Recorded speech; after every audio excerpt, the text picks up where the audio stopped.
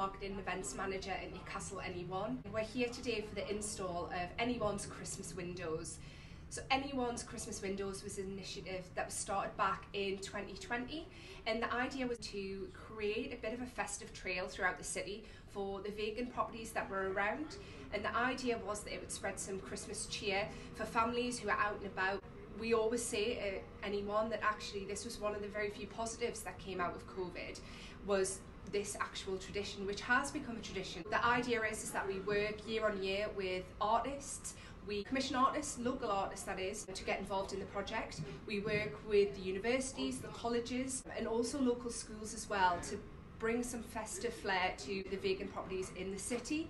It really has become a bit of a spectacle, with people coming out and looking forward to seeing where the windows pop up this year. A lot of the windows over the past couple of years that have been designed up by artists have actually gone on to be filled, which is a really good thing for business in the city. So it's nice to know that every year they change a little. This year we had 5 winning entries from Northumbria University students. We also had 4 winning entries from the public. We worked with 2 local schools this year, which was fantastic, a range of year groups across the schools, and we also commissioned 4 local artists this year.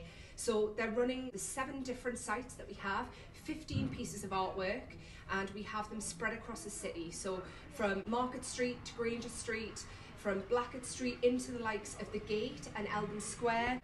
It's a lovely adventure for families to enjoy across the city, see how many you can spot, and all of them will be listed on Newcastle's Christmas website, which is www.newcastleschristmas.com.